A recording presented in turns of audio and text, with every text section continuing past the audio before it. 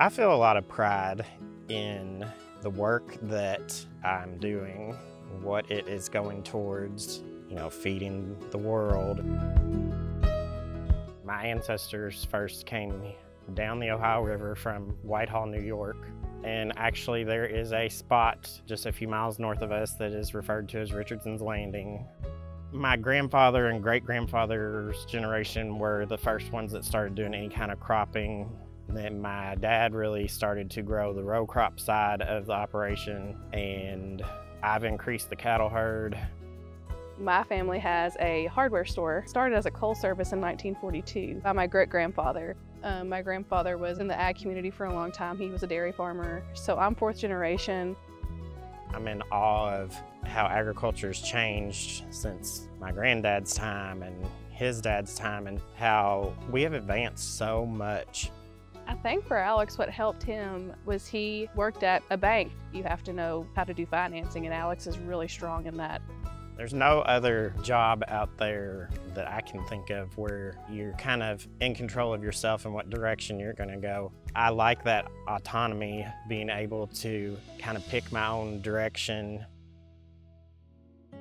We have a daughter, Rhett, and she's 4, and Bickett is 9 months old, almost 10 months old. Bickett's been a blessing. He's been a true joy, and Rhett and Bickett just have this great relationship. I mean, Bickett's face will light up when Rhett comes in, and she really loves to help.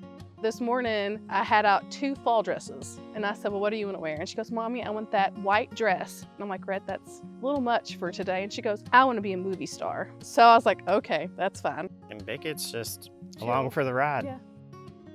My dad was really good at setting the farm up for the future. Thankfully, he was always kind of looking towards the future, and he wanted the legacy to continue.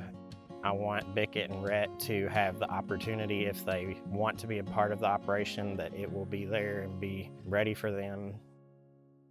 Farm Bureau, it's more networking. You're meeting other young farmers from other parts of the state, just making these connections that we're going to use throughout our career. You're all in the same boat, and it's not just you, basically. Like, everybody is either having a hard time or having a great time, and you know how you relate to each other and get through it together. It's definitely a big honor to be a finalist for Young Farm Family again. There are a lot of great agriculture families in Kentucky, and to be a part of this contest and highlighting the younger generation coming on in agriculture, I think is a big honor.